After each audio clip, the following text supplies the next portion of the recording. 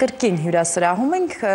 եւ այս պահին ներկայացնում ենք մի համերգի հեղինակային երեկոյի մասին, որը տեղի է ունենալու հունիսի 19-ին Արամ Խաչատրյան համերգասրահում։ Այդ օրը հնչելու են Անուշ Ալեքսանյանի հեղինակած ստեղծագործությունները եւ այս առիթով մենք այսօր տաղավարում հյուրընկալել ենք, այո, ես սիրով ուզում եմ ներկայացնել հեղինակ կատարող, միայն հեղինակ Անուշ Ալեքսանյանին եւ Khachik Yeghoyanին, ով կազմակերպել է հենց այս հեղինակային երեկոն։ Բարի Լույս, ուրախ ենք ձեզ ողջունել մեր տաղավարում եւ հենց սկսենք համերգ, հա, ինչու համերգ եւ ինչ ծրագիր եք ներկայացնելու այդ համերգին։ Հեղինակային երեկո։ Ուզում եք ես ասեմ։ Նախ սկսենք Հրավիրատ Տոմսերից, որ գաք այդ ձեր հարցերի պատասխանը ստանալ։ Համերգ, կարծում եմ մեր ժամանակներում մենք շատ ենք երբեմն ստեղծագործ մարդկանց անտեսում, հետեւաբար ամեն ինչ պետք է իր տեղում լինի եւ եկել է ժամանակը Անուշին գնահատելու, որովհետեւ Անուշը ահագին լավ երգերի հեղինակ է։ Հետաքրքիր է ծանոթ բոլորիս երգերի, որովհետև ես միշտ թվարկում ասենք Երևան երգը Լիաննա, երգչուհի Լիաննայի Երևան երգը միշտ դա առաջինն ասում, որովհետև ինձ համար դա Ինչ հետաքրքիր է, չէ՞, կան երգեր, որ ցավով եմ ասում, իհարկե, սիրված են, բայց հեղինակների գիտենք, այսօր լավագույն առիթն է դրա մասին խոսելու եւ բնականաբար այս հեղինակային երեկոն ես տեսնում եմ, որ մեծ թվով աստղեր են մասնակցելու այս երեկոյին, փաստորեն դուք համագործակցել եք շատ երգիչների հետ։ Մեր հեռուստադիտողներին խնդրեմ։ Մի փոքր պատմեք այն մասին, թե ինչպես մուտք գործեցիք շոու բիզնես, ինչպես ստացվեց այդ համագործակցությունը։ Ես սկզբում ասեմ ձեր ասածը, որ ասում եք ցավով, ես ասեմ, որ այս համերգի կազմակերպումը իմ մոտ առաջացել է հենց այդ մտքից, որ ես տվերում եմ մնացել, ու այդ միտքը այնքան է ինձ մոտ կուտակվել, դարել մի մեծ գունդ ու ոնց բացատրեմ այդ գունդը, ես խփել եմ այդ գունդին ու որոշել եմ, որ բարգանալով, որ ես պետք է անպայման հանրությանը ներկայանամ, ինձ ճանաչեն, ուղղակի իմանան, որպես երգահան, ես ինչ վատ երգեր եմ գրում, լավ երգեր եմ գրում, սիրված են, հիթեր են, ուղղակի, եւ այդ կուտակածը իմ մոտ շատ էր իսկապես լծվել, ես փակվել էի շատ, մտածեցի Khachik-ի հետ միասին, որ դուք ստվերում էիք մնում, որովհետև մենք շատ երկարների գիտենք, վերջին տասնամյակում կային այսպես շատ հիթեր ստեղծող երգահանների, որոնք անընդհատ էկրաններին են, որոնց մենք լավ ճանաչում ենք, բայց կա Անուշ Ալեքսանյան, որին մենք չենք ճանաչում ցավով։ Ես եմ մեղավոր, ես չգիտեմ, ուզում եմ ճիշտը ես ինքս իմանամ։ Չփնտրենք, որովհետև երգիչն է առաջնահերթ։ Երևի դուք մեղավոր չեք, երևի դուք եք որոշել, որ այդ կուլտուրան գուցե ես ստեղծագործել չերևալ այդքան։ Գուցե դա կա, ես անկեղծ ասում եմ, գուցե ես մի քիչ անտեսել եմ այդ PR-ով զբաղվելու, լավ իմաստով, ոչ ինչ-որ շատ ավելորդ, բայց ընդհանուր ես համեստ մարդ եմ, սիրում եմ գլուխը կախ գործ անել, այն մտքին համաձայն եմ, որ դու քո գործը արա եւ դա անհնար է չգնահատվի։ Այսինքն այս երեկոյի հիմնական նպատակն է, որպեսզի բոլորը ճանաչեն Անուշ Ալեքսանյանին, բոլորը ճանաչեն այն երգերը, որոնք դուք եք հեղինակել։ Բայց նման գեղեցիկ դրես անժամ գից կա, որովհետև շատ գաղտնիքներ չբացենք, բայց մենք էկրանում ցուցադրելու բաներ ունենք եւ այդ օրը շատ սկսած փոքրիկ տեսաֆիլմից մինչեւ երգիչներ եւ երգերը կպատմեն։ Դուք արդեն իմ հարցին պատասխանեցիք, որ ես ուզում էի հենց ուղղել, հետաքրքիր ինչով կտարբերվի այս երեկոն, բացվեց այո, որ կտարբերվի ֆիլմերը։ Թող անակնկալ լինի մի քիչ հետաքրքիր։ Իսկապես չբացենք փակագծերը բոլոր։ Հետաքրքիր է ինչով եք ոգեշնչվում եւ ձեր երգի թեմաները, հերոսները ովքեր են։ Հիմնականում սիրային են իմ երգերը, հիմա ամեն անգամ ես եթերների ժամանակ ասում եմ սիրային, ինձ ասում են ինչի ես այդքան շատ ասում սիրային, իմ երգերը հիմնականում մոտ 70-ին մոտ երգեր են, որից 4-ն են, որ սիրային չեն, չնայած Khachik-ը ասում է դա էլ է սիրային, Երևանի մասին երկու երգում եմ, մեր մայրաքաղաք է,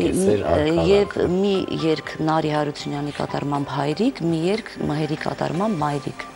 Մնացածը բոլորը սիրային են։ Ես կարող եմ ինձ համարել սիրային թեմայով Ես կարծես թե լսել եմ 3 մհերի կատարումով մայրիկա, այո, համերգին գտնվելով, այո։ Եվ տեսեք, ես չգիտեի, որ հենց դուք եք հեղինակը։ Չհաշված, որ անմիջապես դուք 3 ա եղել, դա թարմ բան է, չէ՞։ Խնդիր չի, էլի խնդիր չի, բայց ես ասեմ ձեզ այդ կապակցությամբ, որ դուք ասում եք, առաջ ավելի վատ վիճակ էր այդ առումով, տեսահոլովակների ժամանակ չէին գրվում, պարտադիր գրվում է ռեժիսորի անունը, քեզ էլ եմ ասում, ռեժիսորի անունը պարտադիր գրվում էր և երգիչի անունը պարտադիր գրվում էր։ Ես չգիտեմ դա ինչից է, հիմա մոտ մի 4-5 տարի է, որ ես նկատել եմ, կապ չունի իմ երգն է, թե չէ, գրում եմ հեղինակի։ Անուշ, ավելի շատ դուք եք որոշում, թե ում հետ եք համագործակցելու, թե երգիչների իրենք ձեզ են։ Հիմա մի քիչ ավելի ես համարձակ եմ այդ առումով, ես անգամ եթե ինձ երգ են պատվիրում, ես գրում եմ ու զգում եմ, որ տեսնում եմ, որ շատ լավ գործ է, որը պետք է անպայման օրինակ Նունե Եսայանը երգի, ես կներեք ասում եմ, բայց ես անպայման որոշում եմ այդ երգը չտալ այդ պատվիր, ով պատվիրել է, ինքս որոշում եմ, որ դա պետք է երգի Նունեն լսում է, վերցնում է, ես իրեն ուրիշ երգ եմ գրում։ Գաղտնիք բացի։ Այսինքն հատուկ եք գրում որևէ երգիչ երգչու համար համապատասխան իրենց ռեպերտուարին։ Եթե պատվիրվում է, հատուկ եմ գրում, եթե չի պատվիրում, ինձ համար գրում եմ, բոլորիս իրավիճակներից գրում եմ և ցույց տալիս։ Երբ պատվիրում են, արդյոք դժվար չէ, որովհետև միգուցե դա ձեզանից չի գալիս։ Ասեմ ձեզ մի օրինակ մայրիկ երգը դու լսել ես, մի քիչ կպատկերացնես, ուրեմն մայրիկ երգը ես գրել եմ 24 ժամվա ընթացքում։ Ինչի համար, որովհետև պատվեր էր, դա մի շատ լավ մայրիկի համար էր, իր որդին, իր մայրիկի համար 70-ամյակին նվիրում էր այդ երգը, մայրը ինձ զանգում է, ասում է ես պիտի երգեմ և Անուշ ջան ունենք մի օր, այսինքն 24 ժամ, դուք պատկերացնում եք ինչքան բարդ է ինձ համար, եթե Սիրիային լիներ, ես կասեի 2 ժամ, կարող ես ասել, ինձ համար դա հեշտ է, բայց մայրիկի թեմայով լուրջ թեմա, ես իմ մայրիկին կորցրել եմ շատ շուտ, ինձ համար շատ ծանր թեմա, ես ասեցի Մայր ջան, խնդրում եմ, արի ուրիշ բան անենք, որովհետև ես չեմ խոստանում, որ կարող եմ առաջադրանքը արագ կատարել, բայց ես պարտաճանաչ եմ, դրա համար ասեցի, ինքը ասեց Անուշ, դու կարող ես, այնքան լավ համարձակություն մտցրեց իմ մեջ, դու կարող ես 24 ժամ հետո ուղիղ երգը պատրաստ է եղել։ Բայց ինչպես եք հասցնել։ Չեմ քնել ոչ մի վայրկյան, դա գիշեր էր, երեկոյան 7-ներ, ես ոչ մի վայրկյան չեմ քնել, առավոտյան 10-ին ես մեյլով ուղարկել եմ մհերին։ Հետաքրքիր է, որ Արտյոմ, ես և դու բոլորին վերջերս անընդհատ խոսում էինք նրա մասին, որ հեղինակային երեկոներ համերգների պակաս կա մեր մայրաքաղաքում և կարծես թե ասացիք և այդ մի հոսք սկսվեց համերգների, մենահամերգների հեղինակային երեկոների։ Մի ժամանակ մենք մեր կազմակերպությունը երբեք պակասը չի թողնում, մի ժամանակ մենք տարբեր տեսակի, նաև կոմերցիոն համերգներ էինք շատ անում, բայց եթե հիմա նկատել եք տարին 1 մաքսիմում 2 համերգ կարող ենք անել։ Բայց դուք էլ եք պասիվացել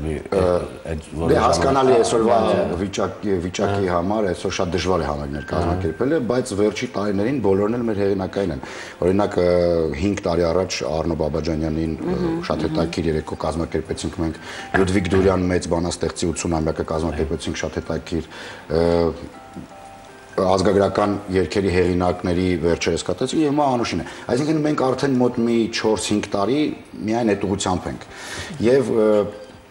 կարծում դա ավելի գնահատելի է, որովհետև այսօր ժողովուրդը չեմ ուզում վատ խոսքեր ասել եթերից, բայց այնքան հասանելի է դարձել համացանցը,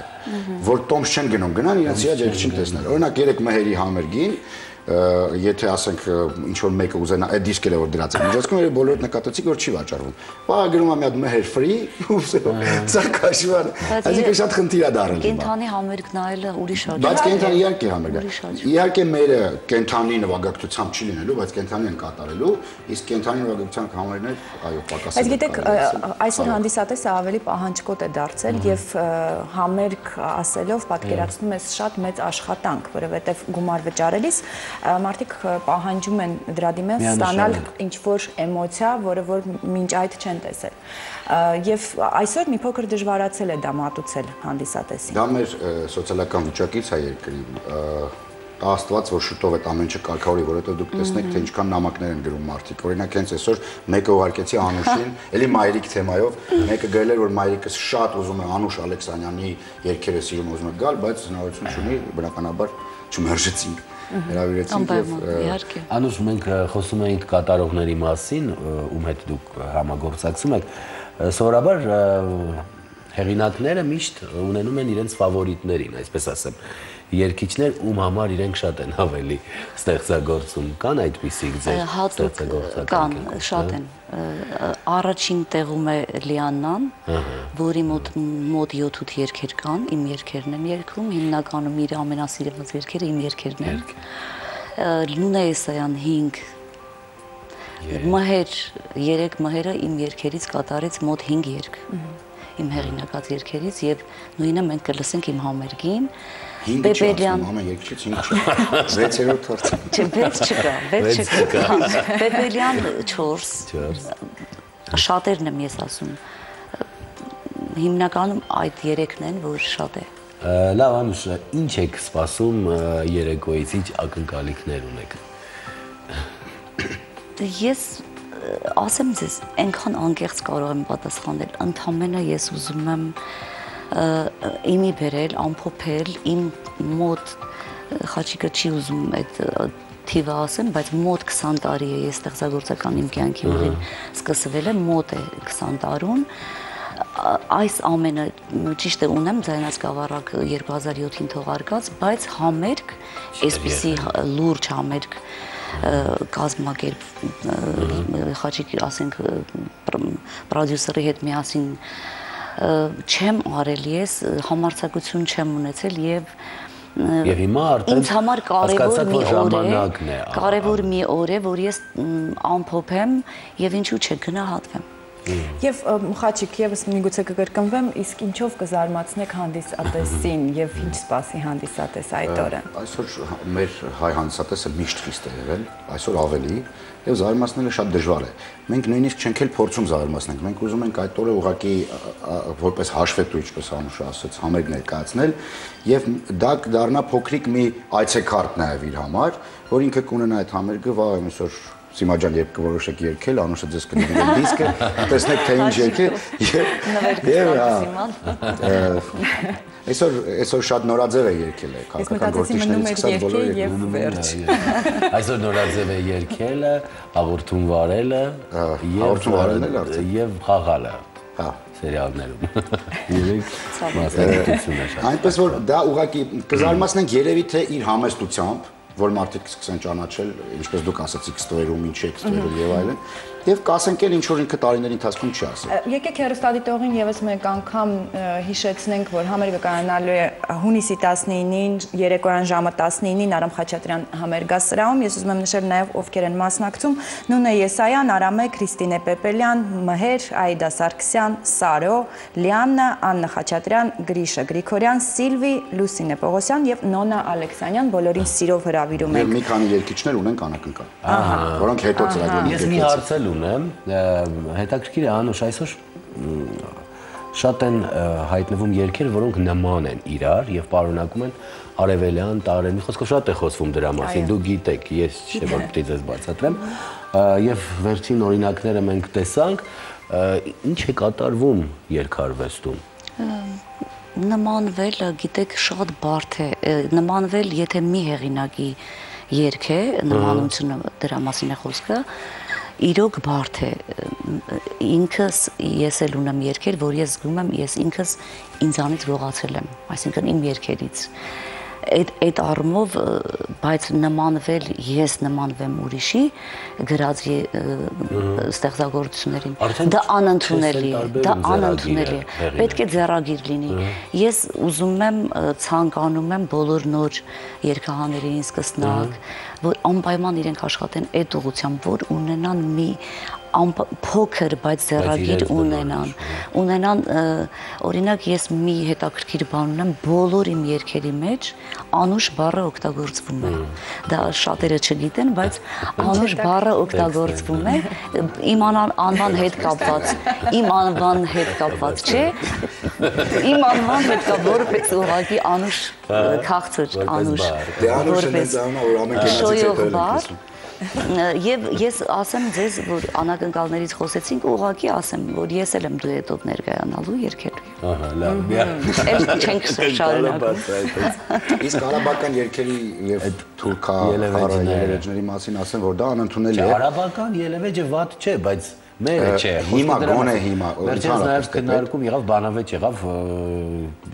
երաժիշտներից մեկը վիրավորվել էր, որ ասել էր պարսկական, իրանական եւ այլն։ Սա իրենցն է եւ մենք դրա վերաբերյալ Արտем ջան, ժամանակին մարդիկ ասում էին, որ հա դե Սայաթնովան էլ է գրում պարսկական, իրանական եւ այլն արդարացումներ են փնտրում։ Ես միշտ ամեն եթերից ուզում եմ ասեմ, սիրելի ժողովուրդ, այ երգաներ ջան, Սայաթնովան երբեք չի գրել պարսկական, անգլիական, ես չգիտեմ թուրքական, ֆրանսիական, Սայաթնովան այդ բոլոր լեզուներով գրել է հայերեն, հայկական երգեր, այսինքն դա ուրիշ բան է, դուք այդ արմատը պետք է վերցնեք եւ ասում են Կոմիտաս հերիք է եկել, Կոմիտաս չեն ասում 10-15 երգ եկել, Կոմիտասի ձեռագիրը է, որը ծիլեր է տվել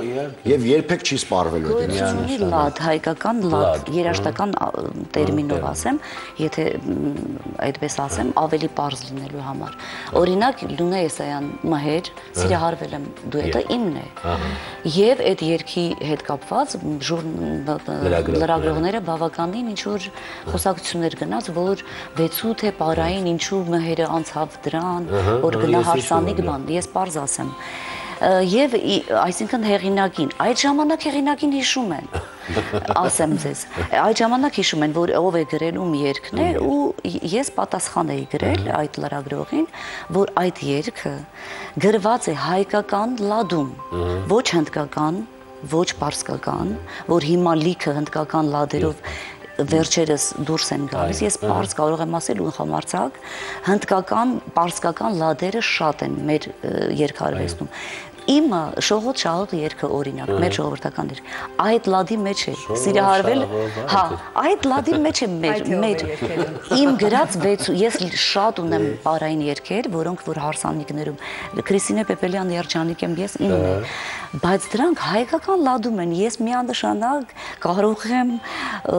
հայտարարել, որ իմ գրած բոլոր 6-8-երը, որոնք որ կատարվում են հարսանիքների ժամանակ, ռեստորաններում հայկական լադի մեջ են։ Եվ սա շատ ուրախալի փաստ է եւ ես վստահ եմ որ դուք հավատարիմ կմնաք միշտ ձեր գործելակերպին։ Շնորհակալություն ձեզ շատ, մաղթում ենք ձեզ հաջողություն, շնորհակալություն հրավերի համար, մենք ներկա կգտնվենք սիրով կսպասենք։ Հարգելի հեռուստադիտողներ, շարունակում ենք եթեր այս պահին մեզ մոտ գովազդային կաթարը։